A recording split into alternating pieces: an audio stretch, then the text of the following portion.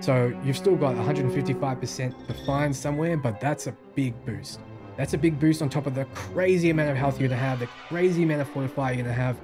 Hey guys, Dadix here. So I'm incredibly pumped for Diablo 4, and I found myself diving so far into this game that I decided for fun, I'm gonna make some guides. Now, I know I'm late to the party with class guides, and that typically means less views, but trust me when I say that this will be a lot more in-depth than anything you've seen so far. I'm going to be covering the best builds, what skills you should get, how they work together, what aspects you should get and look out for, and the Paragon board and how it all works together. Doing this will make combos that just click in a way that didn't before, so let's exhaustively check out what this class has to offer. Before we start, if you want to win yourself a copy of Diablo 4 thanks to Nvidia, be sure to stick around till the end of the video. The Nvidia 40 series graphics cards makes the game look absolutely delicious. You can play on 4K with DLSS 3, which is essentially AI that fills in the gaps and makes your frame rate absolutely incredible. If you want to check out just how it looks, during the server slam, I'll be testing those features out and showing you exactly what you can expect, so be sure to check that out. Let's kick it off with my absolute favorite build. I don't even know what to call this thing. Let's just call it the stunning and prickly overpowered Shouty boy. Well, this build is all about being super tanky and incredibly hard to kill. And when things hit you, they take a lot of damage. When you stun things, you do more damage, and then you're just banking up charges until you unleash a massive attack. Now, that massive attack will be based on Overpower. Overpower is a new mechanic to Diablo 4. It does more damage, like a crit, based on how much HP you have and how much Fortify you have. So, the base rate, I believe, is 3%, but we have a way of guaranteeing that Overpower goes off. So, we don't want to lean too heavily into Thorns, as it doesn't work for every situation. This build has 3 ways of taking advantage of a super high life and fortified health to dish out pain between Thorns and between Overpower scaling and between having more damage at higher lives. So the stats we want to look for are health, we want to look for crit, and more on that soon, as well as overpowered damage. Now the pros are this will be nigh impossible to kill with high damage potential. It has great team support. This is probably one of the best supporting classes in the game, even though it doesn't actually need to be. And it has very good heals. But the cons are it's got unreliable DPS output, it's easier to kite, and it's easy to ignore in PvP especially. There's no real ways for it to get in. Now let's start with the basic skills and go through the aspects and items, then we'll finally top it off with a Paragon board and you'll see how everything kind of works together. Starting with the basic skill, we want to grab Bash. Now it does a middling amount of damage for a basic skill, but the main thing is after bashing enemies 4 times, your next bash will stun by 1.5 seconds or by 2 seconds if you're using a two-handed weapon, and you'll see very soon that we will be using a two-handed mace or hammer. Then getting enhanced bash, damaging a stunned enemy with bash will grant you 5% base life as fortify. You double this amount when using two-handed weapons, so that's one of the ways that you'll utilize using two-handed weapons. So you get 10% base life as fortify. Keep in mind that fortified life actually reduces your damage damage you take by 10%, just a flat 10%. So having it as fortify instead of just as health is definitely a benefit. So every time you damage a stunned enemy, which would be let's just say at least once if you get a stun off every 4 hits, so every 4 hits you'll just be getting 10% base life as fortify. So it works very well with the build that we're going for, where we try to increase our health. Next, after critically striking 4 times with a bash with a two-handed weapon, so we absolutely need the two-handed weapon, your next core skill or weapon mastery skill will overpower. Combat bash is the cornerstone of this build. This will make it so we have a way to guarantee an overpower, so we will be needing to get critically strike related items, and we might need to put points into dexterity just as a way to reliably get combat bash up, and we'll also have other means with a passive over here as well. So the core skill that we will be using to overpower will be upheaval. Now you can go with Hammer of the Ancients. That is an option if you want a more single target focused overpower, but I believe upheaval is the way, just because it does damage in an area, giving you a way to clear out a lot more mobs than just one. And it also does a high amount of damage with Upheaval Enhanced. You do have a 20% chance to stun all enemies in front of you for 2.5 seconds, and a few parts of our build utilize stunning enemies, so it's always good to have that on a stick. But the most important thing is Furious Upheaval. It makes it so dealing direct damage to an enemy with a skill that's not Upheaval, that includes your Bash and Leap if you choose to get it, causes your next cast of Upheaval to deal an increased amount of damage. With just this as itself with no boost, it stacks up to 10 times, up to 80%. So Upheaval just gets a flat 80% boost while you're bashing your enemies. And with this build, you will be focusing around just bashing and boosting up your health with shouts, that you won't be upheavaling very often. You'll be upheavaling when you get the procs and then unleashing a huge amount of burst damage, an absolutely ridiculous amount of burst damage. So this just multiplies that ridiculous burst damage by an increase of 80%, which is why I prefer it to Hammer of the Ancients, but this definitely does have its part. Now, as we move on down to defensive, I just want to point out that with this build and with all the builds, I'm telling you what skills to get in what order, but I'm not telling you how many points to put into them. You can kind of pick them up as you see fit. So you might not choose to put 5 points into Upheaval up front. You might choose to, for example, get Challenging Shout and its upgrades before you do so. So the order in which you put points is up to you, but I'm giving you an idea of what works well together. Now, speaking of Challenging Shout, that's the next skill we definitely want.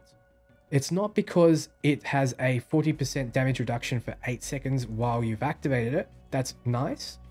And that increases as we put points, but we don't need that damage reduction. We're going to have so much health and so much fortify that the reason we use this is for something else. It's for the enhanced Challenging Shout. So while Challenging Shout is active, you gain 20% bonus maximum life. That's insane. That's not giving you 20% of your current life.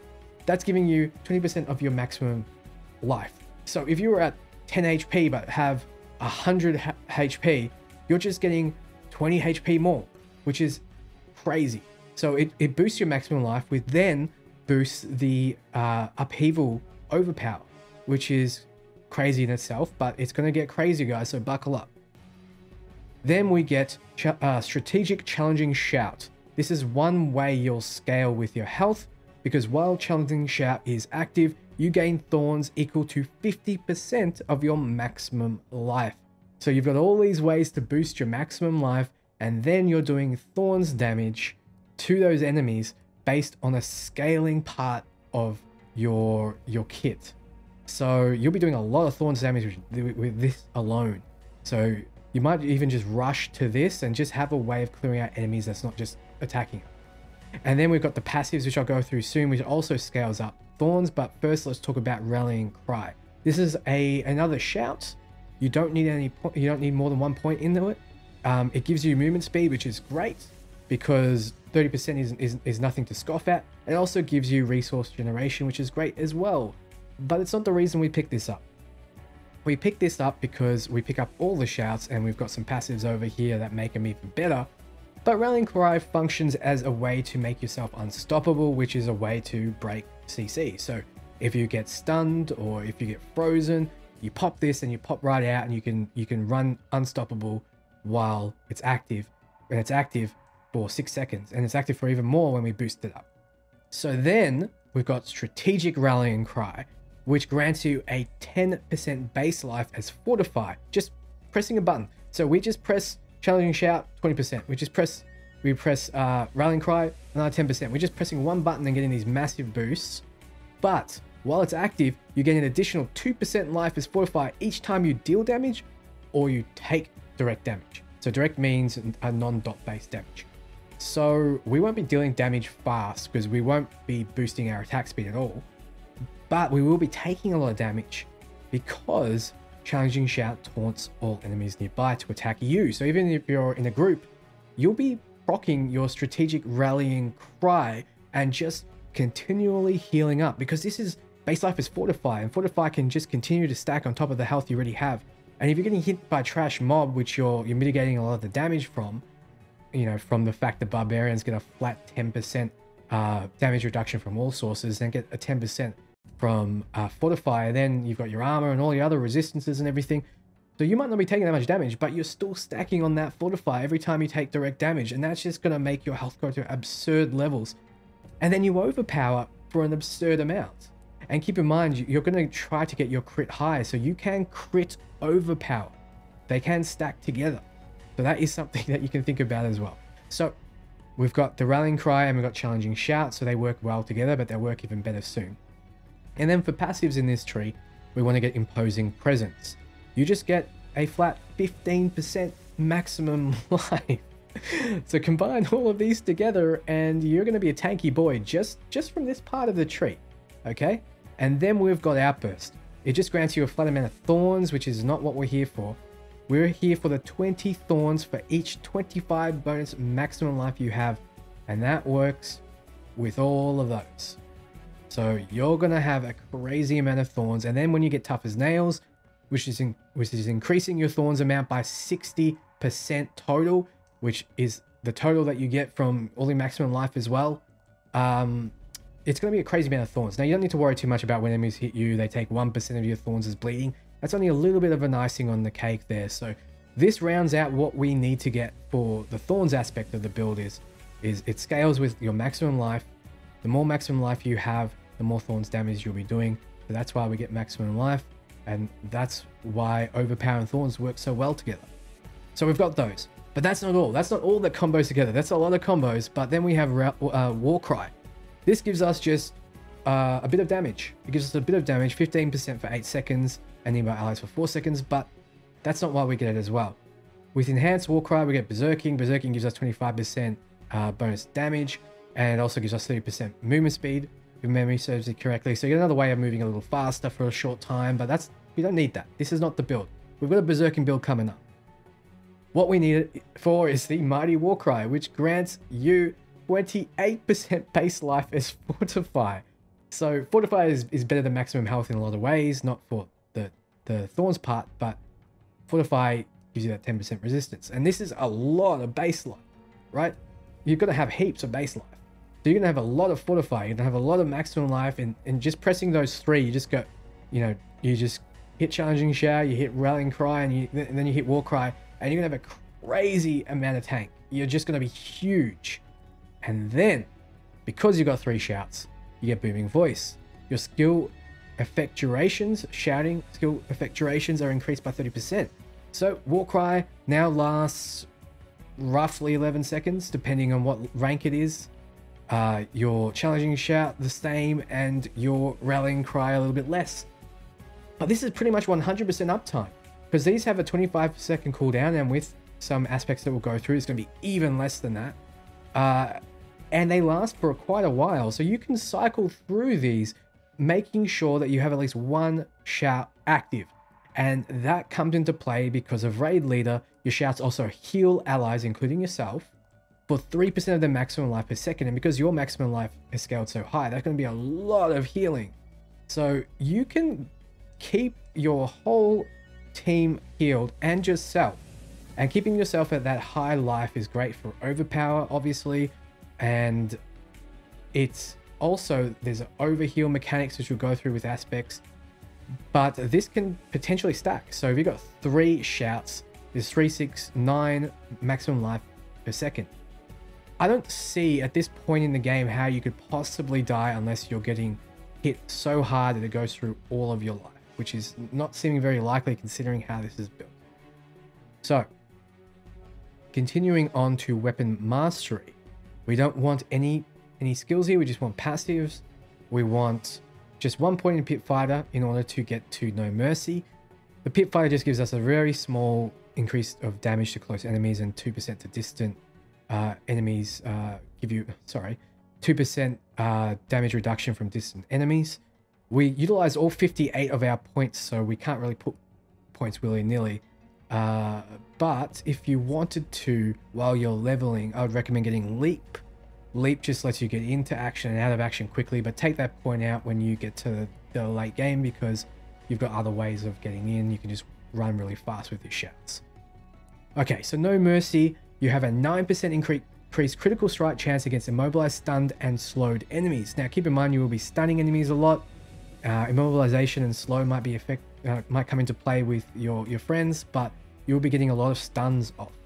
So if they're stunned, you'll be critting more often. You're critting more often, you're getting your combat bash to proc. That's what you need. So increase of crit is great.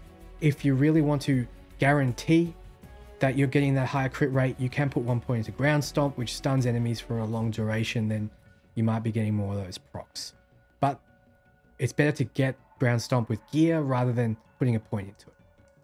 Then we have thick skin. Each time you take direct damage, you gain 1.1% base life as fortify.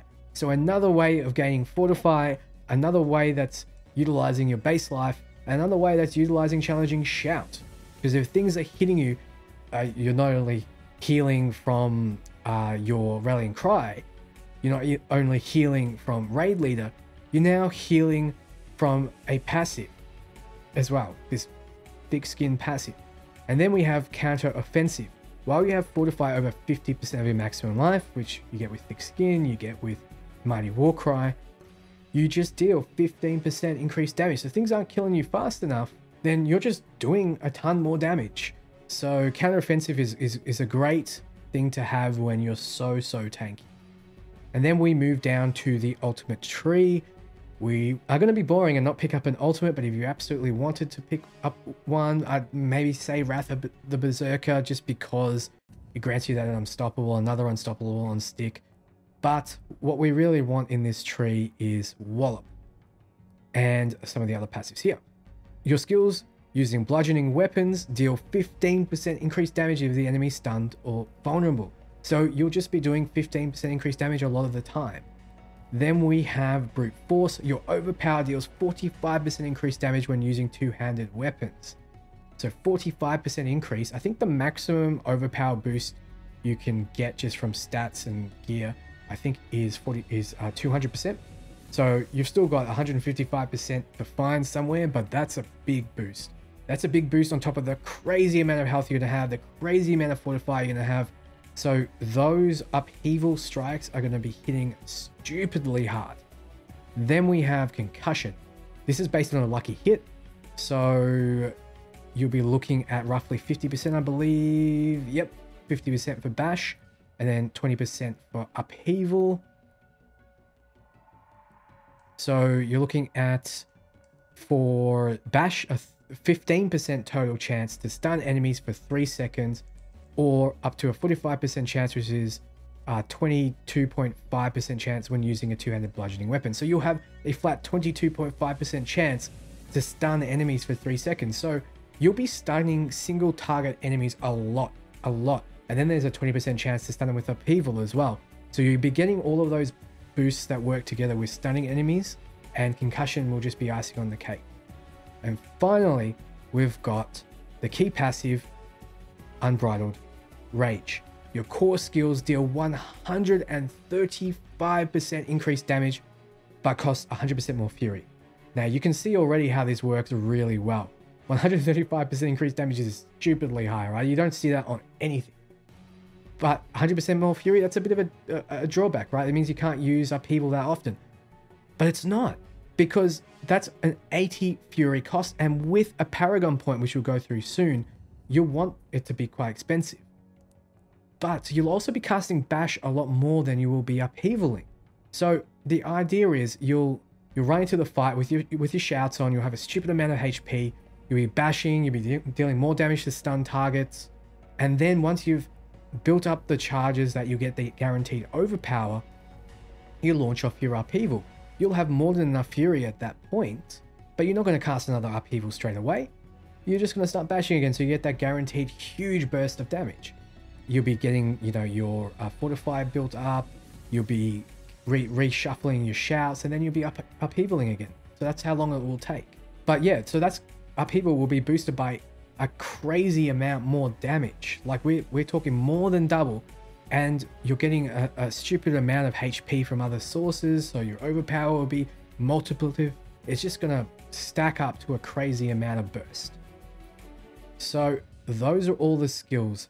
How does it come together with items and aspects? Well, I've got a few here I want to show you just so you get an example of what you can expect. Let's start with Starlight Aspect.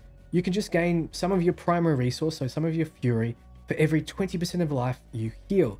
And you're healing a lot. You've got your shouts up all the time. You're always healing. This build is always healthy. So you're just going to be generating more and more fury, and therefore you'll be able to unleash your upheaval without ever really worrying, because it is a high fury cost, but you're going to be generating so much of it. Now, I wanted to highlight Razor Plate, which is a unique chest item. You gain a lot of thorns. It's got a lot of thorns on it. We can't be sure exactly how much, because it will probably go up with item score, or it'll be a set amount that's just a huge amount that hasn't been locked in just yet. But this is another way just to supplement that thorns build. And then when you get Needle Flare Aspect, your thorns damage dealt has a chance to deal damage all around you. So basically, let's say you have 10 enemies. If one of those 10 hits you and this procs, all 10 of those enemies are going to take the thorns damage that you have. And that's boosted by, you know, Outburst and Tough as Nails and all of that. But let's just say it procs for all 10, 100 instances of damage, which is insane, absolutely insane. So Needle Flare really works at clearing out mobs, especially well with Challenging Shout. And then we have potentially the most broken unique pants I've ever seen. The most broken item I've probably ever seen functioning with the build. Effects that heal you beyond 100% life grant you a barrier up to 50 to 100% of your maximum life that lasts 30 seconds, and this doesn't seem like it has a cooldown.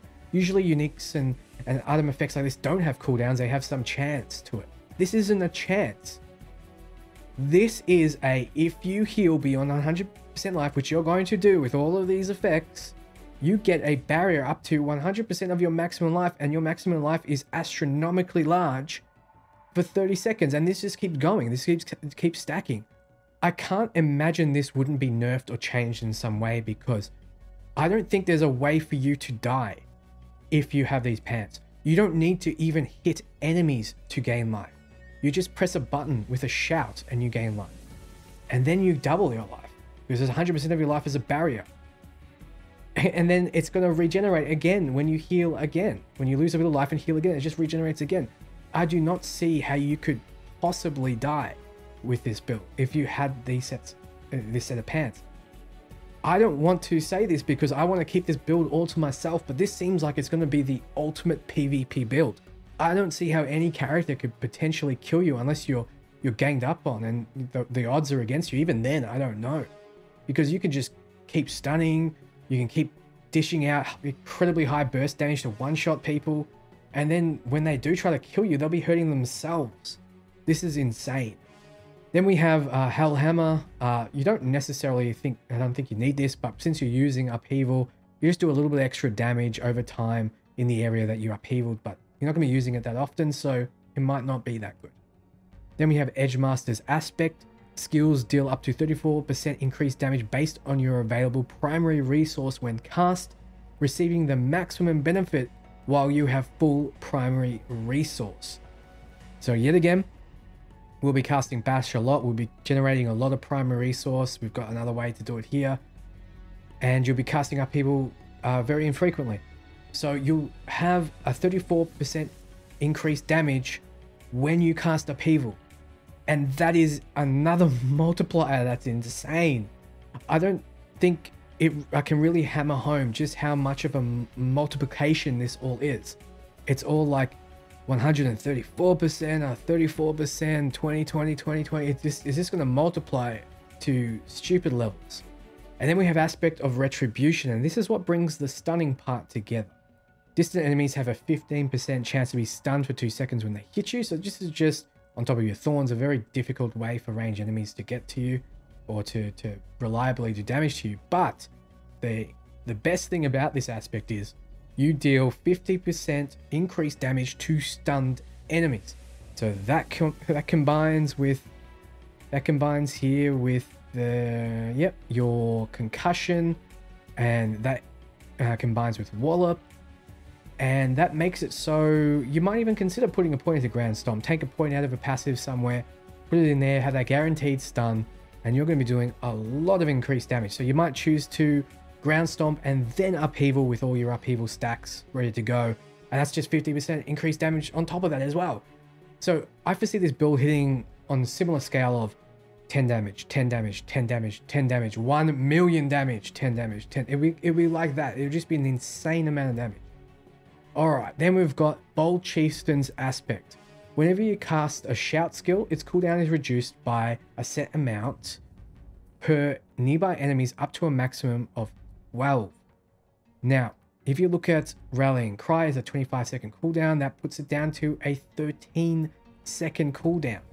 Same with these, 13, 13. So if they're 13 seconds and they're up for more than 10 each, yeah, you can see where I'm going with this. You're always going to be shouting. You're going to be a shouty boy. And then your shout skills generate Fury while active. This probably stacks. So if you have 3, you have 4, 8, 12 Fury generating per second. That is more than you're getting from Bash. So you're going to get to the amount you need for upheaval very quickly. And you're going to get to the amount where Edgemaster's Aspect is applying the full boost very, very quickly. It might get to the point you don't need to bash as much. You might be able to upheaval a lot more. But these all work very well together with this build. You can see how it just kind of comes together. And then when we go into the Paragon board, when you do hit level 50, you'll be going through the basic Paragon board first. With this build, you want to focus on willpower and dexterity. Dexterity for your crit chance. So barbarians get crit chance per point of dexterity, and willpower for your overpowered damage. Now you might want to get crit to a particular level where it's reliable before you go for willpower, but then willpower you want to max. You want to focus on after that. And then strength being third and intelligence being last. You really don't need the resistance per point because you will be getting armor which will apply some resistance to your character. You want to go for Bonebreaker and you want to go for Warbringer. So Bonebreaker is one that focuses around two-handed maces, overpowering. It's got increases to life. You can see all here in the magic nodes, life, life, life. The rare node is life and armor. We have damage increase with two-handed bludgeoning weapons, overpower damage. This is the node, this is the board that is going to give you the most bang for your buck. This is where you want to go. See, there's a big dexterity magic node here as well. The legendary node gives your overpowers with your two-handed bludgeoning weapon ability to stun enemies for a set amount of time and grants you the percentage of maximum life is fortified. That just caps off the build. It's just perfect. You're looking for stuns and you're looking for max life. That's exactly what you need. So just makes the build even better. There's nothing more to say.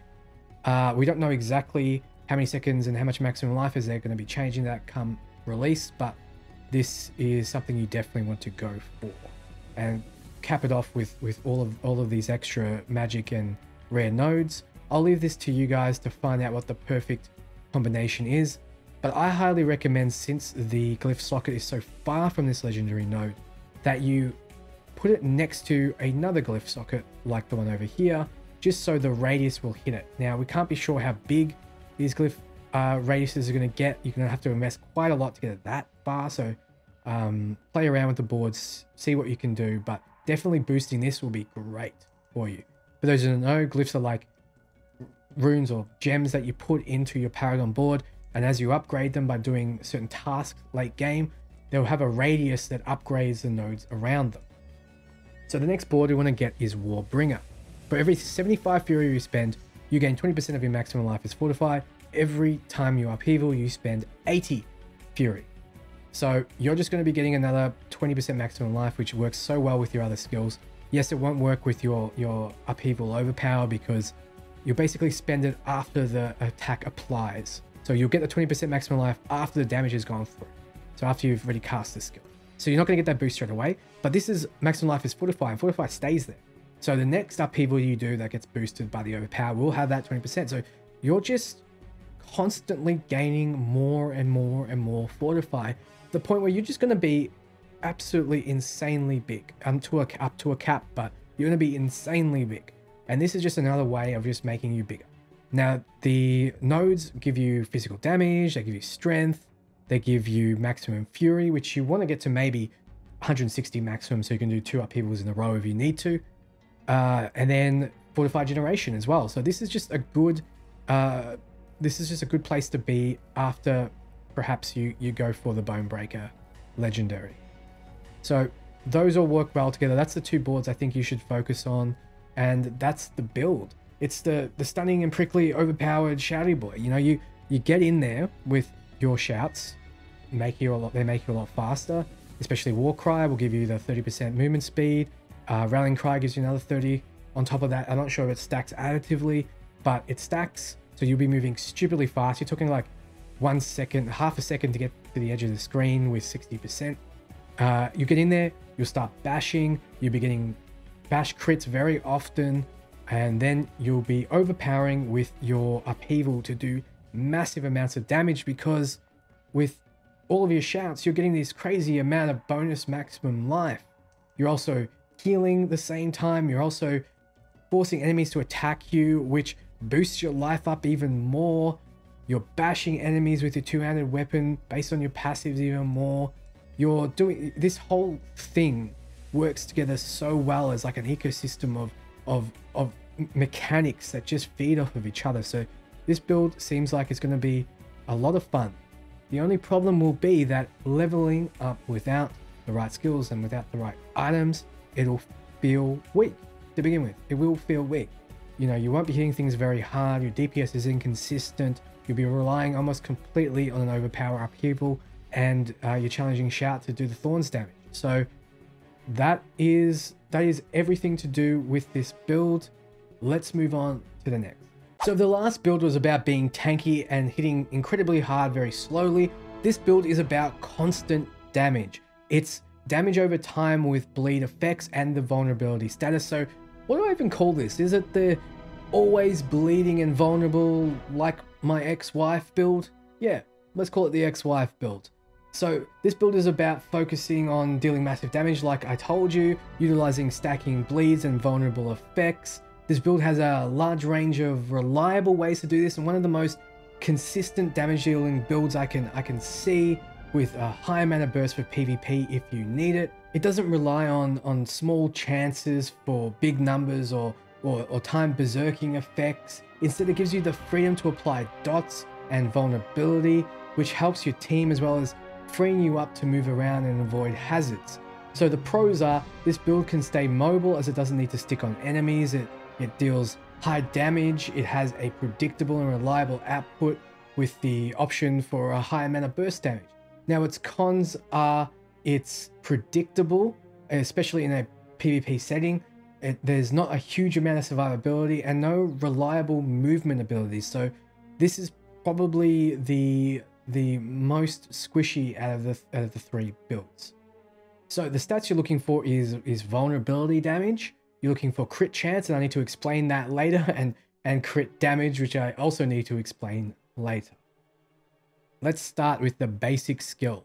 We start with Flay. You flay the enemy, dealing a very small amount of damage up front, but a very large amount of bleeding damage over 5 seconds. You then want to pick up Enhanced Flay. Flay has a 10% chance to make the enemy vulnerable for 2 seconds, doubling this chance when using a 2-handed weapon. So, 2 things. We're going to be using a 2-handed sword primarily, and number 2, we are going to be stacking vulnerable effect. Now, the vulnerable effect starts off, I believe, as a 10% boost to all damage output, including from your friends, but individual characters have their own extra damage boost to that. So you might find an item that says, increase the damage you deal to vulnerable targets by 10%, therefore you now deal 20% damage to vulnerable targets. So that effect is quite common. So you will be looking for that effect, and you'll be keeping enemies permanently vulnerable. This is one of the ways you can do it, but this isn't the primary way.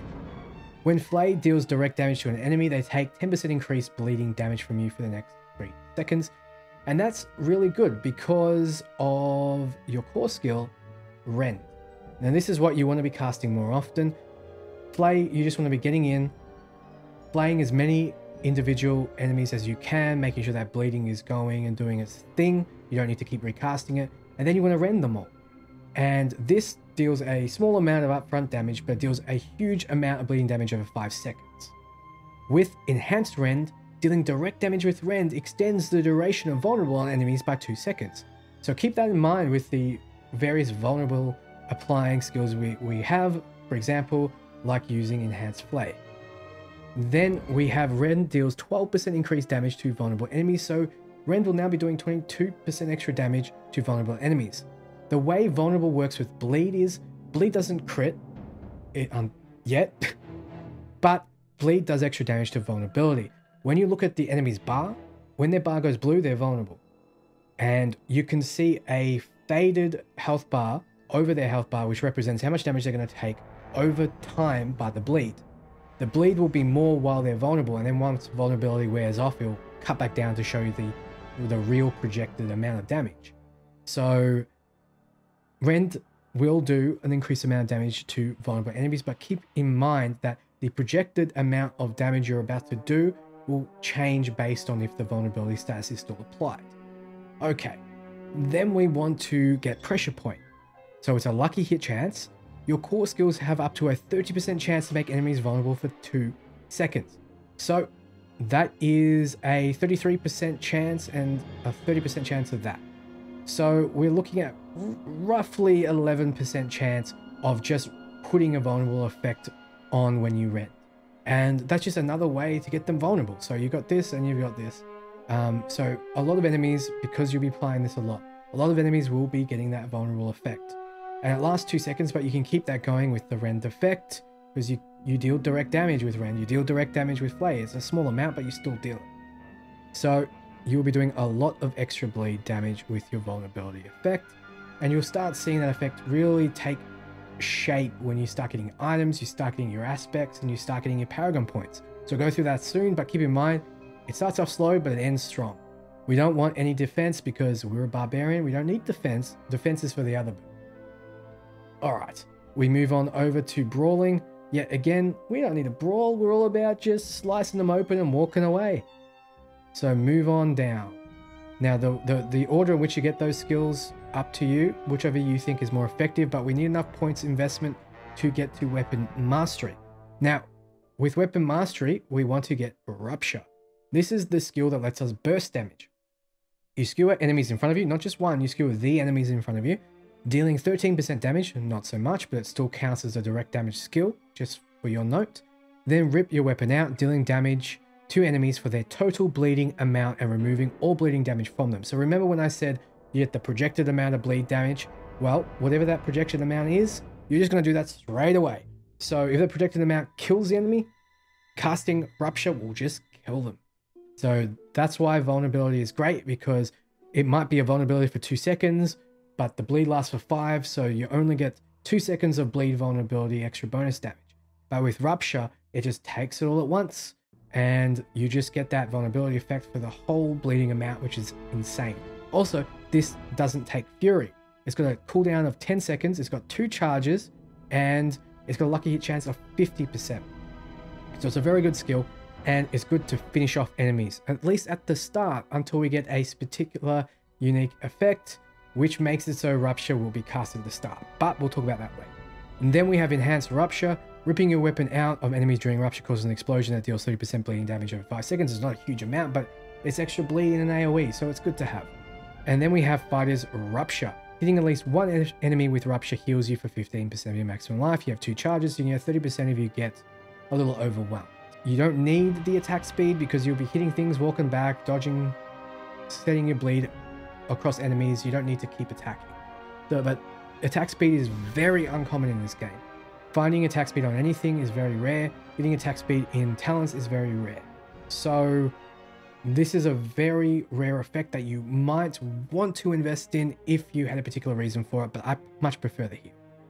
Now, the main passives we will be focusing on Hamstring.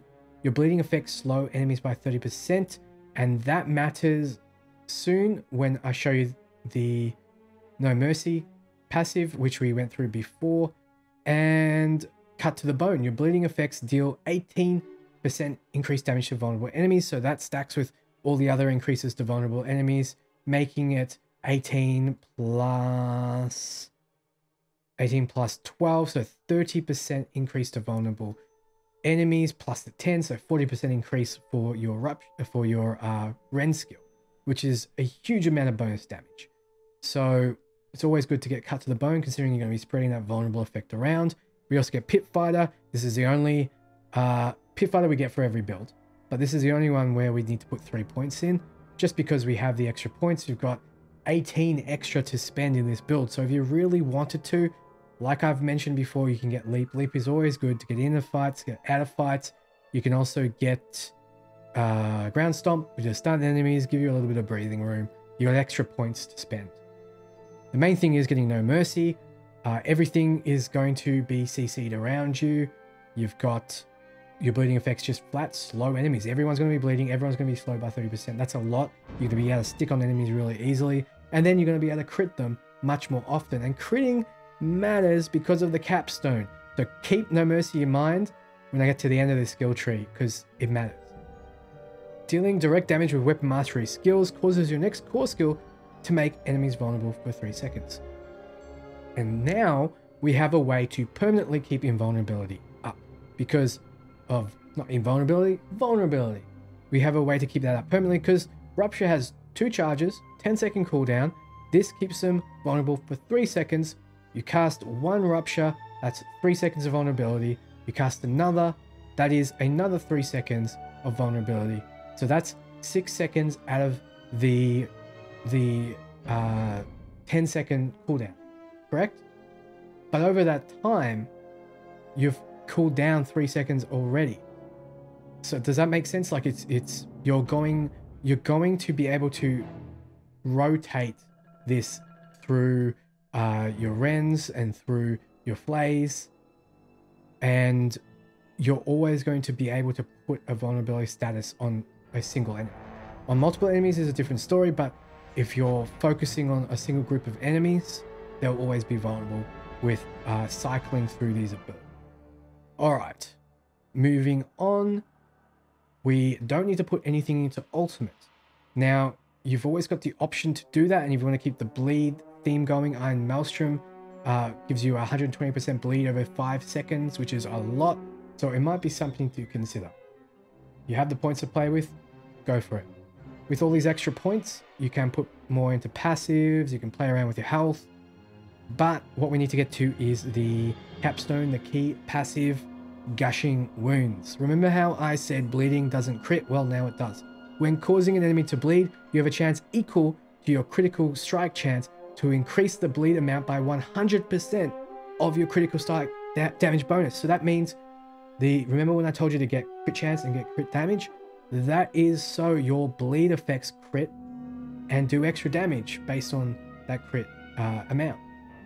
So you're going to be doing an insane amount of bleed damage just with this passive alone, because it opens doors for stats to matter more.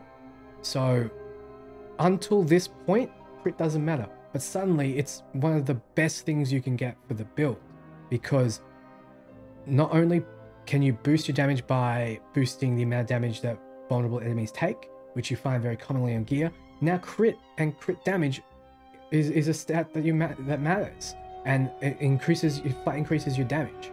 So you've got 3 avenues to look for in terms of stats when it comes to upping your damage amount. All right, so those are the skills that you need to look out for. And then we have some aspects and one unique weapon that I think you should look out for. Aspect of Anemia. Lucky hit. Direct damage against bleeding enemies has a up to 40% chance to stun for 2 seconds. And you will be hitting bleeding enemies a lot because you'll be always making them bleed. So you're just going to have a very high chance of stunning enemies just all the time. As long as you deal direct damage to them. And like I mentioned, even Rupture is direct damage. So all of your actual attacks do direct damage. It's just they also do damage over time. Then we have gain up to 4% damage reduction, 20% maximum when you're near a bleeding enemy. So everyone's going to be bleeding. You're pretty much always going to have a 20% maximum amount of damage reduction unless you're against a single boss. And then it'll be what, like 4%, which is still pretty good.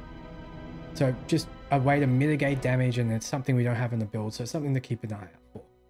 So Skullbreaker's aspect. Stunning a bleeding enemy deals up to 40% of their total bleeding amount to them as physical damage, so that stacks very well with aspect of anemia.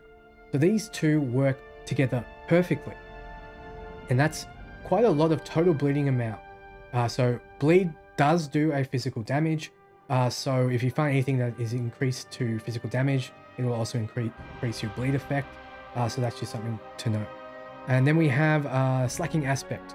So another lucky hit, you have chance up to 50% to gain 20 fury when Ren deals direct damage to at least one bleeding enemy. So you'll be doing this quite a lot. So Rend has a 33% lucky hit chance, and 50% of that is roughly what, 16 something, 17% chance to gain 20 fury. So it'll cost you 15 fury essentially to cast Rend every so often. It's just a good way of keeping your fury up nice and high and keep spamming that Rend. Then we have the unique two-handed sword, Fields of Crimson. Now this is the one that essentially turns your Rupture into an ability you might want to cast at the start, because while using this weapon, damaging at least one enemy with Rupture creates a blood pool that inflicts a bit of bleeding damage over 6 seconds. But enemies standing in that pool take a 10% increased bleeding damage amount. So that obviously stacks with Battle Flay. That applies to all of your effects because they're all about bleeding. And because they're taking extra bleeding damage, if you do another Rupture, you get that 10% damage boost because they're projected to take 10% more bleeding damage. This is a perfect kind of finishing item for this build, as it's also a two-handed sword, which is what you're going to be using to do the majority of your damage with this build. Then we move over to the Paragon board. So you're going to start with the basic board. With this build, you probably want to be going for strength and dexterity. Dexterity is your primary stat because you really want to be getting that crit chance. Once the crit chance is to a certain level where you can reliably crit, you want to put points into strength. So let's go back and let's have a look at the first Paragon board. We want Hemorrhage. Hemorrhage is a perfect way to increase the amount of bleed damage you do. Enemies that have been affected by your bleeding for 3 or more seconds take 15% increased damage from you. That's from all sources. So 15% more bleed damage, 15% more upfront damage, just 15% more damage, which is brilliant because everybody is going to be bleeding. You're going to make everybody bleed. It's going to be a town of ex-wives everywhere, all right? By the way, that joke isn't dark. It's just saying that she was on her period all the time. All right. Physical damage over time is boosted, which applies to your bleed. Damage reduction from enemies that are bleeding, more strength. You've got extra damage reduction. You've got physical damage over time. Even the magic nodes boost that up. So this is just a really good tree for that. Then we move over to the Decimator nodes, which is the legendary lucky hit two-handed slashing weapons have a 10% chance to make enemies vulnerable for 2 seconds. And this is just another way to make sure that you keep putting vulnerability on things, because this is a lucky hit chance and 10%. So your Flay has a 5% chance roughly all the time to make enemies vulnerable. It's a lot less for your Rends because it's only a 33% lucky hit chance, so it's 10% of that. So Rend not so much, but Flay is going to have a lot more chance of applying vulnerable, and you just want to keep applying that vulnerable effect because it's just going to keep boosting your damage by stupid amounts. Then we have more vulnerable damage, flat vulnerable damage. We have more life. We have more vulnerable damage and more physical damage, and this is just another great addition to your whole play style. And this is another build that doesn't seem so flash, but once you get everything that comes together and how much damage gets multiplied, it really starts to add up and really starts to give you these huge numbers. And then we have Blood Rage. Now this one doesn't fit as cleanly as the others. You kill a bleeding enemy and it's a 12% chance to grant a berserk for 5 seconds. So it just makes you faster, it makes you hit harder for 5 seconds, which is great. And a lot of these give you just random effects like damage while berserking. So just increasing your damage, and you'll be berserking a lot because everything's going to be bleeding, everything's going to be dying. So you're just going to be increasing that berserk amount. So you'll pretty much just be multiplying your damage. Here's extra damage to bleeding enemies as well, extra damage to elites. Elites are also bosses and people in PvP, so that has been shown to count. So all of this works really well together. So the bleeding build, the ex-wife build, is something that doesn't seem so flashy, but you got all these extra points to spend to make it work, make it come together. You'll be running through combat very fast because you will be fast with your shout. You'll be applying your flay, you'll be making enemies vulnerable, you'll be spreading the rend out, everything around you will be bleeding, you'll be getting all these bonuses from everything bleeding. You will be casting Rupture every now and then just to burst things down, especially good in PvP. It'll be a huge hit at once. You'll be slowing enemies, you'll be doing an insane amount of crit bleeds as well. This is just a lot of damage over time that ends up making it so you do a lot of DPS. This would be a great boss killer.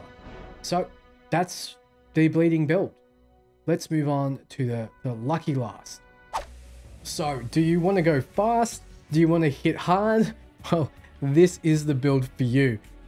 What do we call this build? I'm gonna say the dual wielding shotgun Sonic build, because this is just about going fast and hitting really hard up close.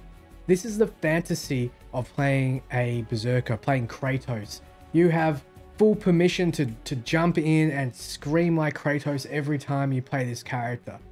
You know, it cuts the gimmicks out to an extent. It focuses purely on dishing out as much damage as it can, as quickly as it can. We end up being permanently berserked. It has amazing melee strikes to burn fury, which further increases its damage bonuses, exponentially increasing its output. Basically, you'll be embracing that berserker playstyle. But the problem with this is that you won't see the power come out very early. I believe this is the build that Riker was shown, or very similar build that Riker was shown when he went to chat to the devs. This is a build that will require items. Out of every single character in the game and every single build in the game, this seems to be, as a generalization, the most gear dependent, because everything in its kit here multiplies damage. So if the base is very low, the multiplication won't be very high. Inversely, if the base is high, the multiplication will become huge. So this is what you play if you want to chase that gear fantasy, and if you want to be a pure melee barbarian. It's got a lot of pros. It's extremely high DPS. It's a great boss and player killer. It's got many movement skills, and it's basically impossible to lock down. It's got so many CC breaks. The cons are, it's really tough early game. You might want to just respec when you get the right gear. It has no reliable AoE. It's quite squishy, and it's, like I mentioned, gear dependent. Let's start off so you get an idea of what I'm talking about. So we start with Frenzy. Now, Frenzy is the highest damaging basic skill only because it boosts attack speed. And like I mentioned before, attack speed is extremely rare in this game. So it unleashes a rapid flurry of blows, dealing 28 damage with each pair of hits. So you hit with both one-handed weapons. So this build is focused on using 2 one-handed weapons, whereas the previous was 1 two-handed sword, and the one before that was a two-handed bludgeoning weapon. So this utilizes the 2 one-handers, and it gets up to a 60% attack speed boost. It starts off just normal attack speed, and next hit's 20, next hit's 40, and the next hit is 60%. So with Enhanced Frenzy, while you're getting that 60% bonus attack speed, so you've got the 3 stacks, you generate an additional 2 Fury. You're already generating 4 Fury very, very quickly because you're hitting very, very fast. But now you're generating 6. So you generate Fury incredibly quickly with this build, and it'll get even quicker soon. And then while berserking, other skills have 5% attack speed for each stack of Frenzy you have, so that goes up to 15. I'm not sure right now we can increase the stacks of frenzy. Maybe there's an item that we haven't seen yet that does so. But let's just say this 15% increase attack speed.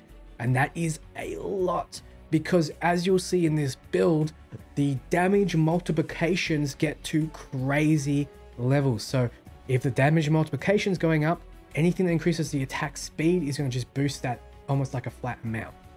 So we move over to the core skills. The core skills you want to get is double swing or whirlwind. Now I'm sticking with double swing this build, and I'm going to run through everything to do with double swing in this one.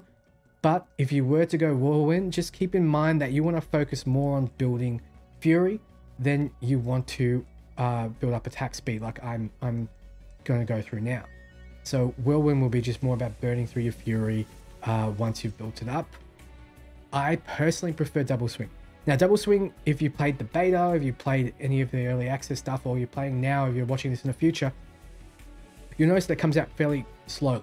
And because enemies move around, it's hard to get both hits.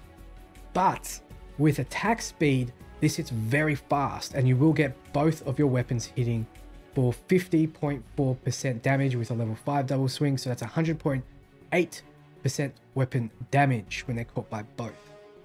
Then we have enhanced double swing. So if it swings into a stunned or knockdown enemy, you gain 15 fury. That won't really play into effect in this build, but we need to get enhanced in order to get furious double swing, which makes it so casting double swing while berserking grants 2 additional seconds of berserking. So keep that in mind, because we're going to be berserking all the time, and this is just going to keep it up.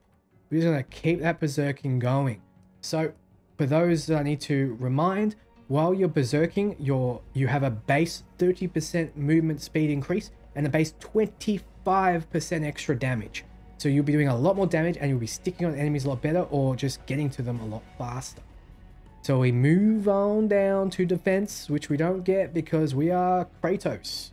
We do not need defense. What we do need though is to scream like a madman, because with Warcry, you'll be increasing your damage dealt. This is the wrong tooltip. It's more than this. It's more than 15% for 8 seconds, and you'll be giving it to allies as well. With enhanced Warcry, you just get berserking for 4 seconds. So you press the button. Let's just say it's on Q or it's on X. You press Q, you press X, and you let off the cry. Everything around you staggers, and you get that increased damage, and now you're berserking as well. So this is a multiplication on top of the berserking multiplication. You're just doing a ton of damage with just one skill. And then with Power Warcry, if at least 6 enemies are nearby, you get double that damage amount. I'm not sure how much that's going to be, because I can't remember off the top of my head. I think with each rank you get like 3.5% increase damage dealt. It doesn't show it with this tooltip, but it starts off at 15%.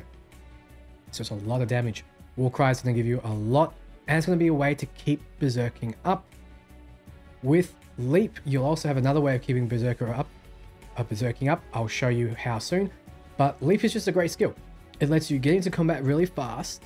It lets you get out of bad situations, and you're going to need that because you're mostly single target. So it knocks back enemies, and it deals a bit of damage. Then we have Enhanced Leap. It just makes it so the cooldown's reduced if you don't hit anything, so it's a good traversal tool.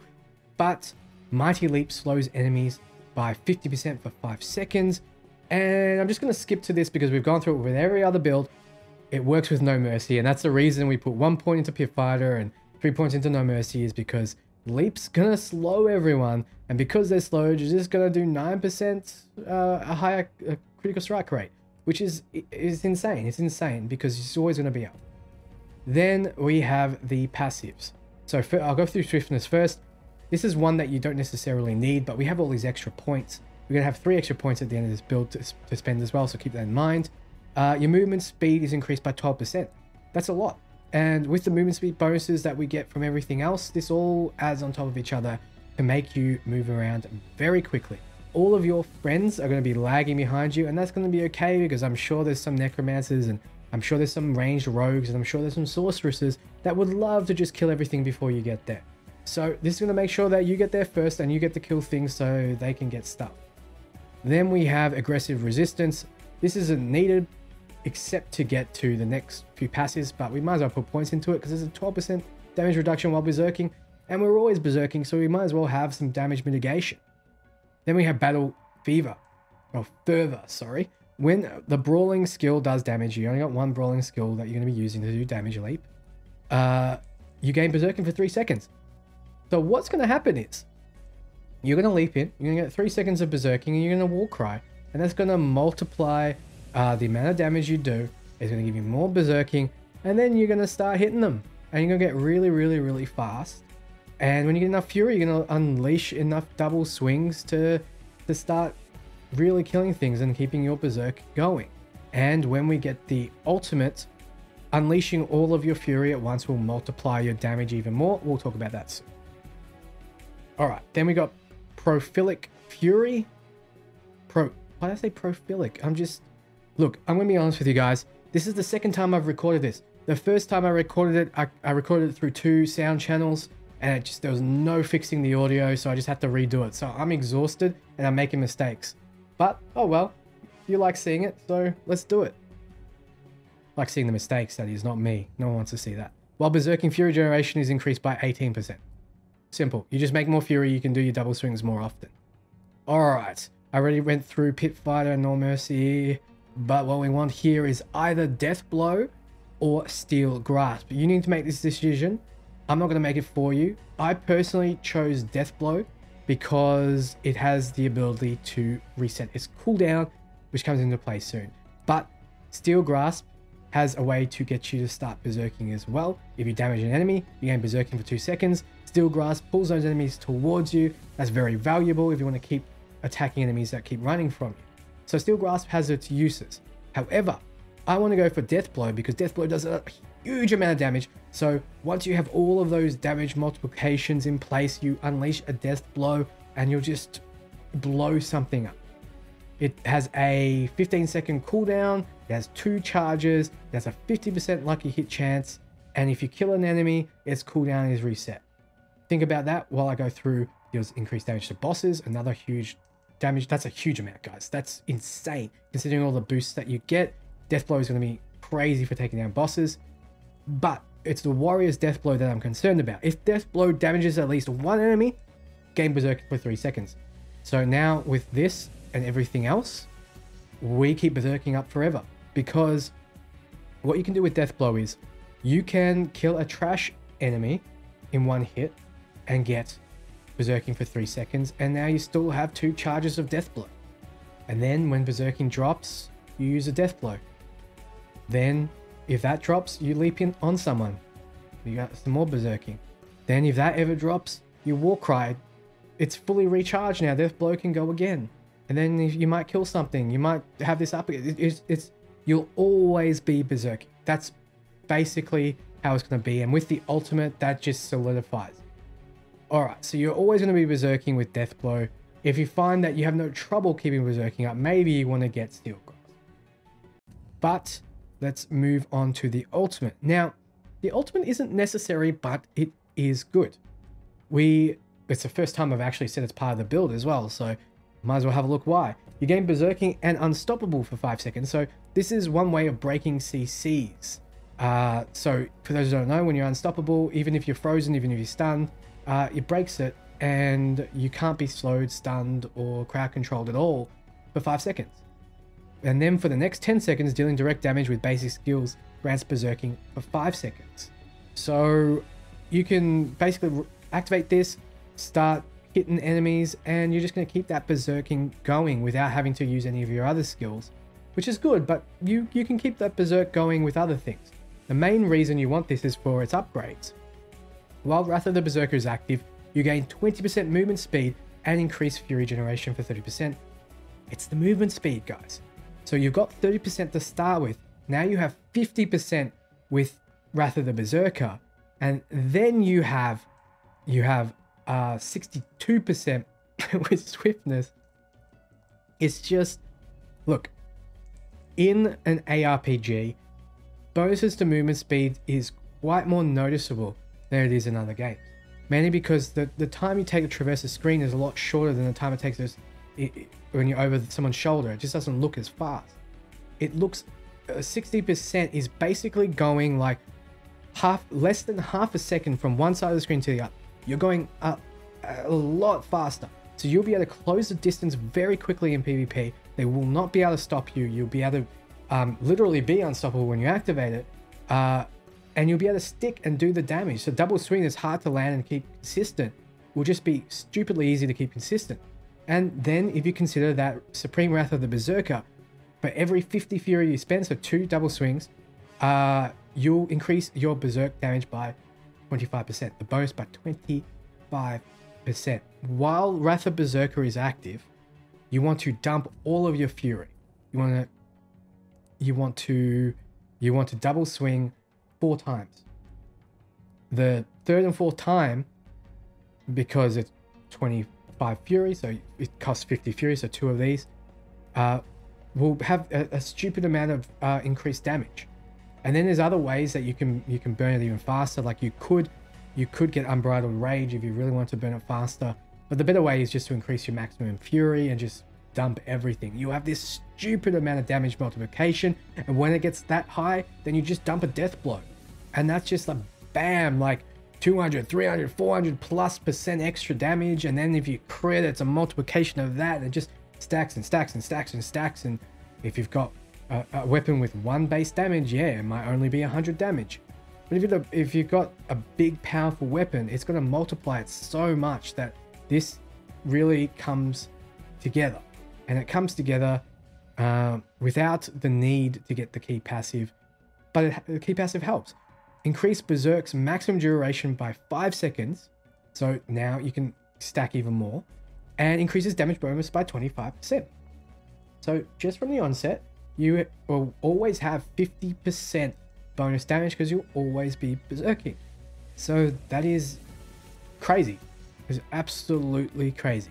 So this is a very, very potent build. It's not very flashy, but once you get the items, it's incredibly potent. There's a lot of things that can make it even better. And all these aspects that you can get from dungeons can make it better. We've got Aspect of Giant Strides, reduces the cooldown of Leap by up to 5 seconds per enemy hit, up to a maximum of 9 seconds. Okay, so Leap, if I need to remind you, because of Battle Fervor, I said Fervor that time, thank God, not Fever. Because of Battle Fervor, will give you a guaranteed berserking.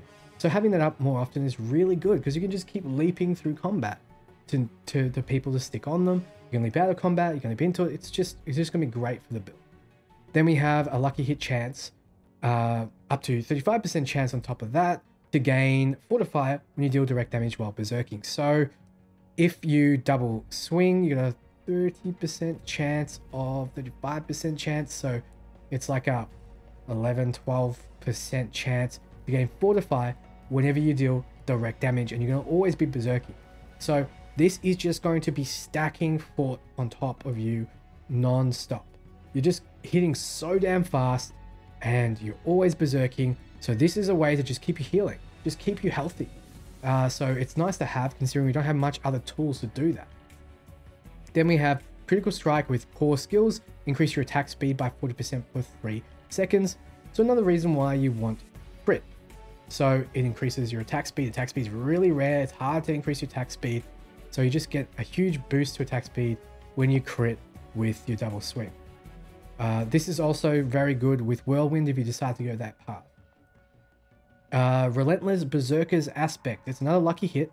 Damaging enemies with the core skill has up to a 40% chance to extend the duration of berserking by 1 second. That's really good in itself, but double this duration if it was a critical strike, so it's yet another reason to go for crit. It extends the duration, and it's a core skill, and your core skill extends the duration as well. So it's just making your double swing even better. Then we have, whenever you deal direct damage while berserking, which you'll always be doing, 40% of the base damage is dealt as bleeding damage over 5 seconds. Now, this is one way to utilize bleed, and by utilizing bleed, we can go into a Paragon board that gets bonuses from that. So if we have Aspect of Berserk Ripping, it's just an extra boost of damage that we can have. And you'll see why with the Paragon board soon, why that is quite valuable. So basic skills get 33% extra attack speed with Rapid Aspect. So this will just be even faster. So it's 60, 70, 80, 93% extra attack speed for Frenzy, which means that you're just going to be hitting stupidly fast. And if anything that applies an effect when you hit, this is just going to be happening so often. All right. And then we have gain 6 fury per second while berserking. So you're just always generating fury. And this is something I mentioned right at the start of the build. And you have other ways of generating a ton of fury. And this is one of them. So it might get to the stage where you generate fury so damn quickly that you can unleash double swing after double swing after double swing without worrying. So speaking of casting double swing after double swing, you do it twice within 1.5 seconds, which will not be hard at all considering how fast you're going to get. It creates a dust devil behind you that deals the first flat amount of damage that I've seen on this build yet behind enemies. So that just gives you a little bit of an AoE. And this is the first skill that does amount of damage based on the item. Alright. While berserking, you deal another set amount of damage as fire damage to surrounding enemies. So you get a little bit more AoE with these two. You'll always be berserking, so you'll always be getting these effects off. Then we have the Grandfather. I just wanted to highlight this unique sword because it increases your critical strike damage by 100%. And with this build, crits matter more than they do with other builds because you'll be attacking so often. A 5%, for example, crit chance, it happens a lot more often because it's a flat 5%. So the more you hit, the more chance that comes up. So if your critical strike damage is increased by a lot and you'll be critting a lot more often than other builds, this is going to improve your DPS by an astronomical amount. Also, the Grandfather rolls very high with other stats, and those stats can include things like crit. So boom, this will really help you build. Now let's look at the Paragon board, which really pulls it all together. You want to go for dexterity first like the other builds, and you want to go for strength, and that's it. Those two, always dexterity or strength. It's all you need. So don't worry about willpower, go down strength, go get physical damage. Don't worry too much about life. Don't worry about much about any of that stuff. Just go all the way through. The first board is Carnage. While berserking, critical strikes increase your attack speed by 2% up to 10% for 6 seconds. This is another reason why you're going to crit.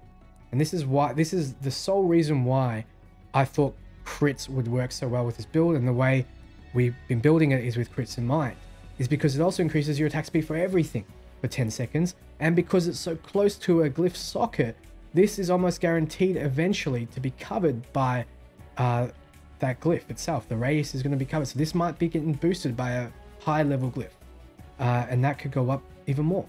That could be attack speed up to 20%, who knows. But all of the other nodes around increase damage to berserking, increase damage to elites, which counts as human opponents and bosses. You've got things like healing over time, don't worry, but damage while berserking, and you've got where is it? And strength as well. So strength and dexterity, very, very good nodes. All of these are very good nodes for a berserking build, and for this build in particular. And then we have Blood Rage. Now remember when I said bleeding might come into effect with a particular Paragon board? This is the one. Killing a bleeding enemy has a 12% chance to grant berserking for 5 seconds. So if we have everything bleeding, or a lot of things bleeding, then you just got another way of going berserk, and it's just a flat 12% chance. It's pretty good considering you'll be attacking so damn quickly. And then we also have the rare nodes and the magic nodes that supplement this. So it's damage while berserking, berserking duration. We have where is it? Enemy damage reduction from enemies that are bleeding. You'll be spreading that bleed around. You've got damage to bleeding enemies, damage to elites, and that all just kind of works together. And then the final board that I want to cover is the Flawless Technique. You haven't seen this one yet because this is the first build where I encourage that you use one-handed weapons and you dual wield them. So damaging enemies with one-handed weapons increases your critical strike chance by 1% for 2 seconds up to 5%.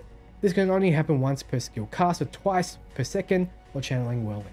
So this is just another boost to your critical strike chance, which helps with your Carnage, which helps with all your other skills.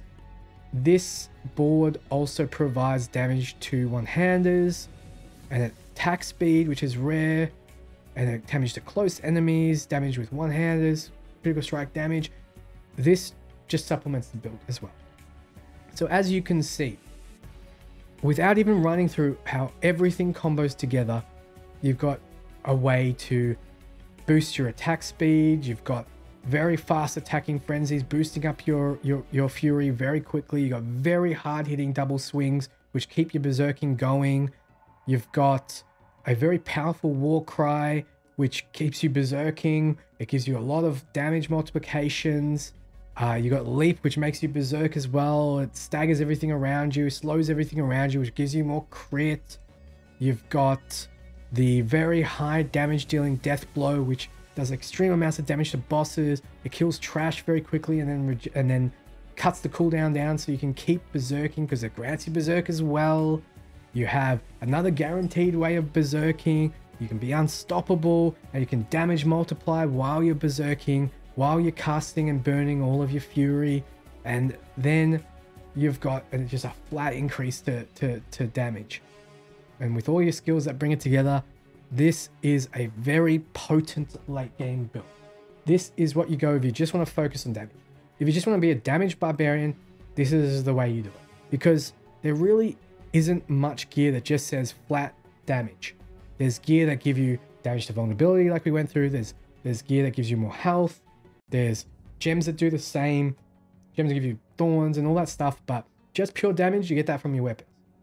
If you want more damage, you're going to find ways to multiply it with skills like this, with increasing your crit chance, your crit damage, your attack speed, stuff like that. And this does all of that, and it works all so cohesively together. So those are the three builds. We have, you know, your fat boy, we have your ex-wife, and we have your Sonic with 2 shotguns. So tell me below which one you like the most. Tell me if this was helpful. Tell me what you want to see next. Thank you so much for watching. Now, if you want to win a copy of Diablo 4 thanks to Nvidia, all you need to do is comment on my pinned comment below. You have to tell me what class you're going to play come release and what kind of build are you going to make with them.